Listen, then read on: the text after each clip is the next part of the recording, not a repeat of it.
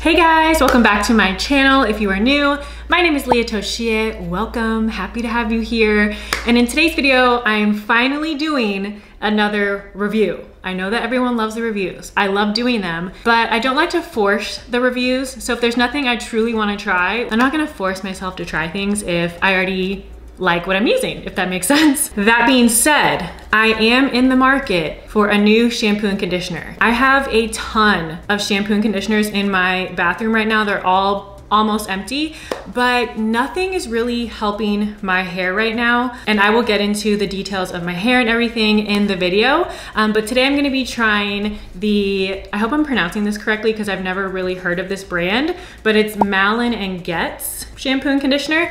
But before we get into it, please don't forget to subscribe to my channel, give this video a thumbs up, hit the notification bell so you can be notified every time I upload a new video. I do weekly vlog as well as doing some other videos like this one. Don't forget to follow me on Instagram and on TikTok. And without further ado, let's get into the video.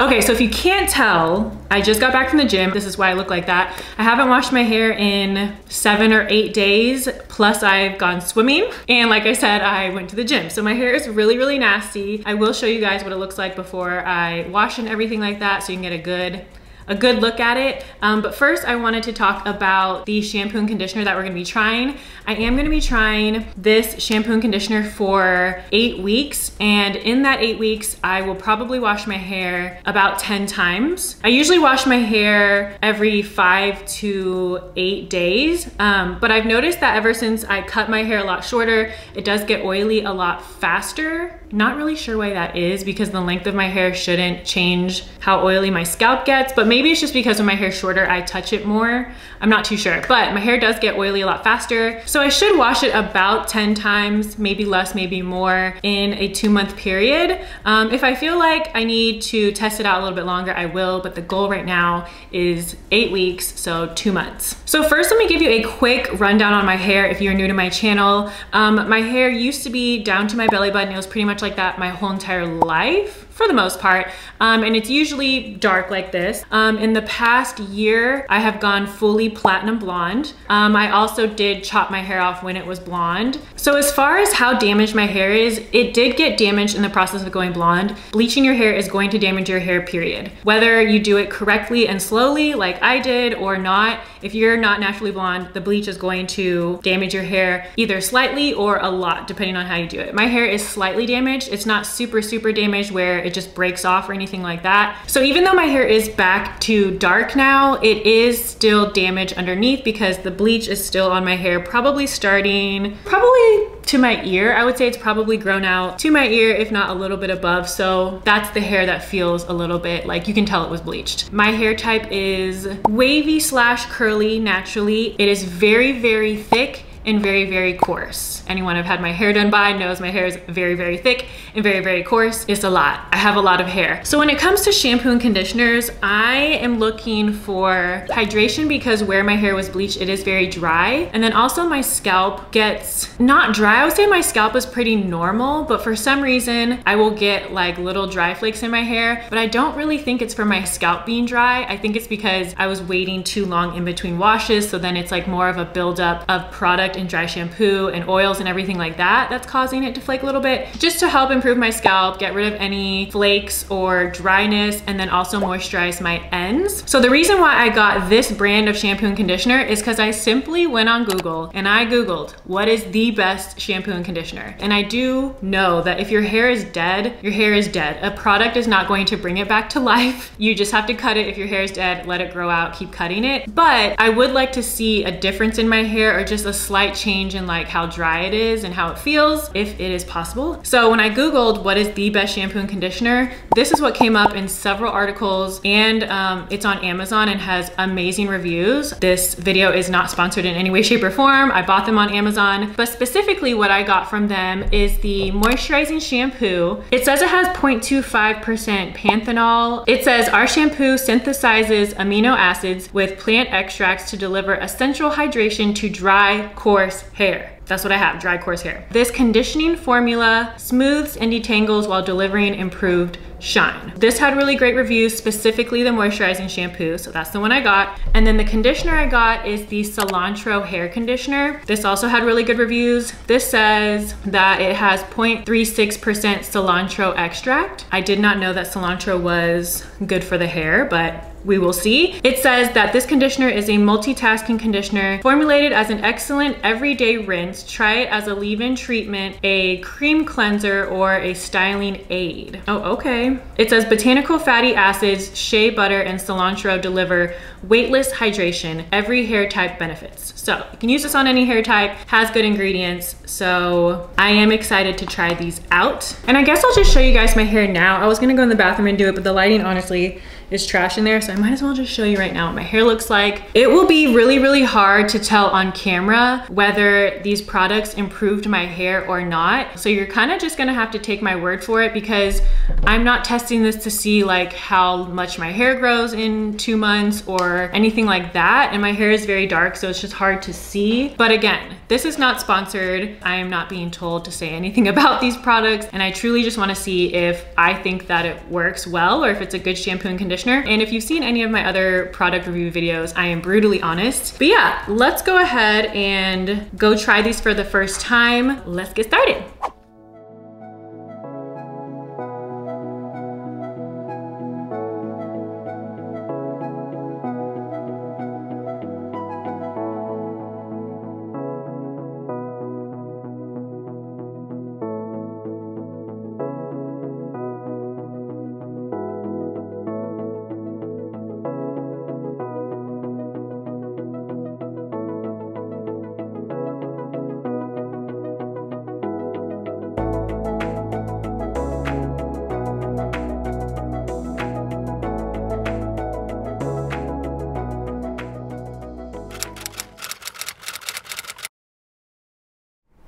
Okay, let's talk first impressions. I definitely wanted to give you guys my first impression while my hair was freshly washed and everything, and not wait too long, so that you guys can see that my hair is clean. And this is what it looks like after using the shampoo and conditioner for the first time. Okay, so first impressions, overall, I feel like I like it. But like I mentioned before, I'm very critical, and it takes me a while to know if I am obsessed with something or not, unless it's just like life-changing off the bat. But usually when it comes to skincare, hair care, things like that, you have to wait and see how it continues to work or not work. So first, talking about the moisturizing shampoo, I really, really like this so far. It smells so good. To me, it has a citrusy scent, and I really, really like that. I did double cleanse my hair, because I usually do when it's been 7 or more days since I washed my hair, because usually at that point it's really, really nasty and I need to double cleanse it, because usually the first cleanse, it's not like, the soap's not even penetrating, because that's how disgusting my hair is. However, with this one, I felt like I actually didn't really need to do the second cleanse, which is nice. I did do it, but I didn't feel like I necessarily had to. I don't feel like the shampoo made my hair feel stripped or dry or anything like that. If you've ever used a shampoo like that, you know what I'm talking about. This does not do that. My hair felt pretty nice after using the shampoo. So far I like her, and I really, really like the scent. It smells so good. And then the cilantro hair conditioner, just based on first impressions, if I were going right off the bat, I would say I like the shampoo more than the conditioner at this point. I think I'm just used to, or typically prefer, a very, very thick, moisturizing, like overly moisturizing conditioning product, whether it's a conditioner or a hair mask. And this is just a very light conditioner. So it's good in the sense that if you have fine hair, or your hair is naturally more oily or gets oily fast, you might like this because it's light. It doesn't weigh the hair down or anything like that. I'm just used to that extreme thick hydration type of product, because my hair is so thick and coarse and dry. That being said, I don't hate this. It's just gonna take some getting used to for me. Like I put it on my hair, and then since I'm used to that super slick feeling, I feel like I didn't put any in my hair. but afterwards, when I rinse it out, my hair does feel really nice and moisturized. It doesn't feel super moisturized as if I was using a hair mask again, but this is not a hair mask, so let me just clarify that. So in my brain, I'm comparing the two, which is kind of unfair. I'm just used to hair masks because I use them all the time. So I'll say, first impression of the Cilantro hair conditioner, I do really like it. It's different than what I'm used to, but so far I like it. I don't love the scent of the conditioner. It smells, I can't tell if it smells like cilantro to me or not. I guess it kind of does, but then it also kind of has this other smell that I can't quite put my finger on that I don't love. Also, side note with cilantro, I know there's like this whole thing, I don't know if you guys have heard this, I've heard this from so many people, that there are two types of people when it comes to cilantro. There's someone who loves cilantro. My mom loves cilantro. She fucking loves it. She will pile that shit on and eat it like she's a horse eating grass. Like, just tons of cilantro. And then the second kind of person is the person who thinks that cilantro tastes like soap. Specifically soap, I am that person. So comment down below, so random, but comment down below which person you are. Do you love cilantro or do you think that it tastes like soap? But anyways, those are my first impressions of the shampoo and conditioner. So far, I do like them. Again, I like the shampoo more so far, but we're gonna see how it goes. I will continue to use these once or twice a week for the next few weeks, and I'll give you an update probably in about a month so that I have a good grasp on how I feel, and then we'll go from there. So I will see you guys in a month. Okay, it has been 4 weeks and I have washed my hair 6 times, so I wanted to give you guys an update because this is about the halfway mark. From the jump, I really liked the shampoo, and as of now, after using it 6 times, I do still really like it. I love the way that it smells and how it makes my hair feel. It makes it feel clean without it feeling stripped or dry or anything like that. And I would say I've used, I wish I could see in the bottle so I can tell you how much I've used, but it feels like I haven't even used half yet. So I feel like I still have a long way to go with this, which is good because it will last you quite a while. So far so good on the shampoo. Now the conditioner, on the other hand, from the jump, I was kind of iffy on this and didn't love the way that it smelled. I still feel the same way. I really don't love this conditioner. It's definitely not bad. It's not a bad product by any means. Ugh. Just had to remind myself of the smell because I haven't washed my hair in probably like 4 days now. But I just feel like it's a very lightweight conditioner, which would be great for some people, I'm sure. It's just not extremely hydrating for a conditioner, in my opinion. Even just as a regular conditioner across the board, I feel like it's not that hydrating, but it does the job in the sense that my hair's not tangled or anything like that. It's definitely softer than if I just didn't use a conditioner at all. So as far as how it makes my hair feel, I think it's an okay product, but I don't love it so far. You never know, like maybe my hair is still adjusting, you never know, especially because I've only used it 6 times. But the scent, I hate the scent of this. It smells like, you know what I think it smells like? I don't know if this is dead accurate, but it reminds me of either Play-Doh or how that like silly goopy like farting stuff smells. Do y'all know what I'm talking about? If you're at my age, you remember those little plastic tubs and it had like this ooey gooey slime stuff in it, and you would like, that's so inappropriate. You would like push the stuff down into the tube and it would like make these fart sounds. This is how that smells. The smell isn't like long lasting or anything like that. It's pretty much just when you're in the shower, but I do not like the smell of this. I wish they would just put a little essential oil of something else in there because it stinks. So yeah, that's pretty much the update. So far, really like the shampoo, kind of in the middle on the conditioner, don't love it. But I'm definitely gonna continue to use it because I wanna see how my hair continues to adjust. This is what my hair is looking like right now. I know it's hard. You can't tell if it's like getting any smoother or shinier or whatever. It's just hard to tell on here. You just kind of have to take my word for it. It feels nice. It feels fine. It feels honestly the way it felt before I started using these products. So yeah, kind of in the middle. Gonna see how it plays out. So I will continue to use them and I will update you guys in about 4 weeks.